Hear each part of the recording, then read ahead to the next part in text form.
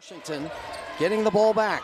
1-point game. NAU continues to stay in that 2-3 zone, but Venters for three. And Eastern Washington has a 4-point lead. #1 seed, the conference regular season champion, trying to hang on here to 2-possession game. Jones is deep, and the lead is 6. A weight room layup. NAU used a little clock in that little soft press. Now they match back up man to man. Cone turns the corner, gets in the lane, and it's a goal tag. Davis does get it in, it's Price. The double team comes. Davis is fouled by Fuller. Got an easy catch there against that press, got the ball to his point guard. First one missed by Davis. Second one no good. A rare occurrence there. Here comes Cone, down by 4. Cone, it goes around to the corner. McLaughlin hits a 3. Down to 2. Usually a big like that is a free catch. Allegri, trap coming. Throws it up to Price, and then eventually goes to Coward, who jams it. 3-point game. Fort quickly up the floor.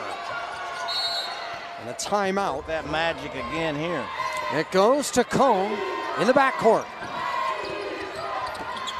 Cone, the step back 3, he's fouled. His first one, no good.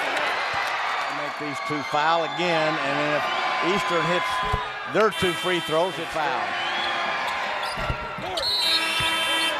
It was 1 timeout. Allegri goes across to Venters. Venters foul. The ultimate community guy when it comes to being the second free throw. In and out. Here come the Lumberjacks. No timeouts. Jalen Cone wrapped up. Fort for the win. Got it! Oh my.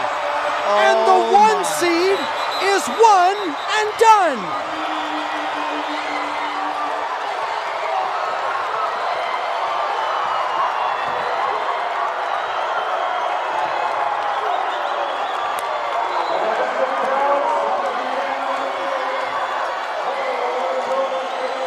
The freshman from Phoenix, who came into this tournament without hitting a 3 in nearly a month, hits a 38-footer to send Northern Arizona to the semifinals.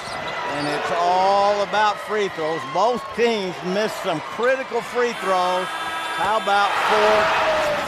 Wow.